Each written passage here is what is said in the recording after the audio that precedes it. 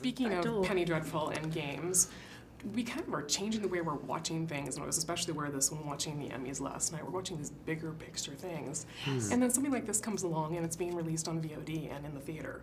But I was so happy that I saw this actually in the theater because I think the sound design was so amazing. Cool, yeah. Yes. Can you talk about your thoughts just on addressing different platforms and whatnot? And I personally feel that television, we're now kind of like in a kind of platinum.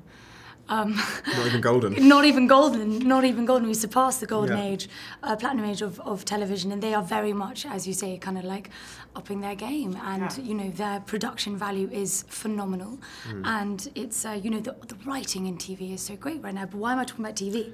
I think that that with film, it is still a wonderful thing to be able to go to the cinema and have that kind of like aura within a whole load of people kind of watching it together with a whole bunch of strangers, and I think that that's appealing. I think TV is such an intimate platform because you're in people's living rooms, you know, so you're right there with people. I think the production values, as you said, have gone up massively, and I think we've both been lucky enough to work on some TV shows with high production values. But then a show like a script like Honeymoon comes along, and it's basically 2 people, 1 location, shot in 4 weeks, $1 million.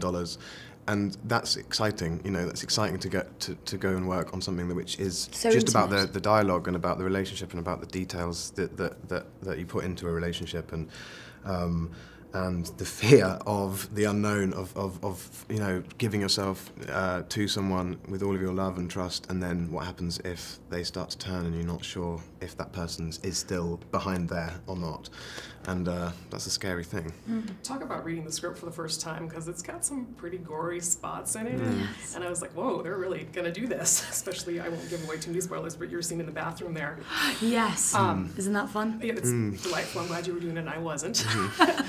Talk about like what you were reading that you were like, oh, this is going to make my skin crawl, or maybe I can't wait to do this because you might enjoy something like that. It certainly was surreal, kind of like that bathroom scene and everything, but I think the main kind of like draw with the script that certainly kind of like got me hooked was the fact that it's a transformation tale. The fact that you are with this loving kind of like couple who are very much within their own bubble. Obviously they're on the kind of like honeymoon period of their relationship.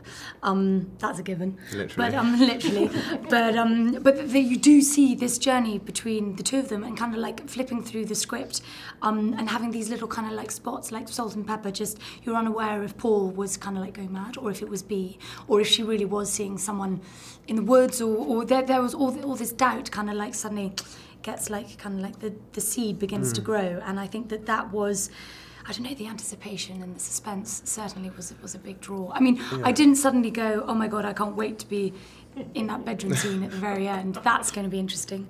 But no, it's a challenge, and it's something that I'd never done before. And it was, I mean, just the best thing to be able to work with Harry on such an intimate level, whereby, you know, it felt like we were doing a big old play. Yeah, really. it was tiny little location and just us two for most of the time. So.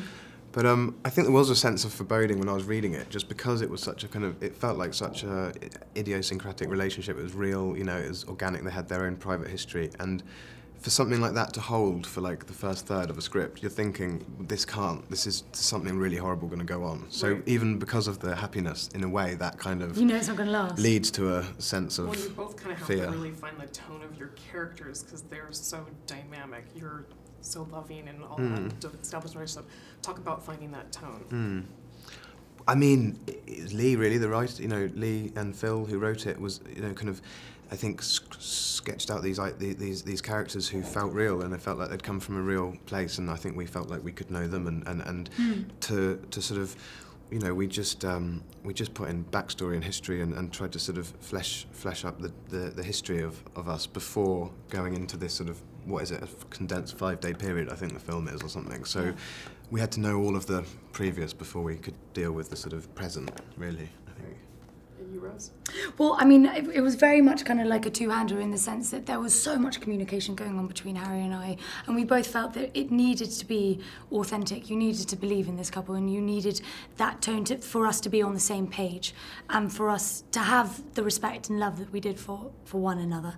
And that really allowed us to grow and develop and really kind of like come out with these hopefully believable couple. And the happier the beginning was, we felt the nastier the turn is going to be. So Yes. that was really the goal, was to Yes. put all of the good stuff in there.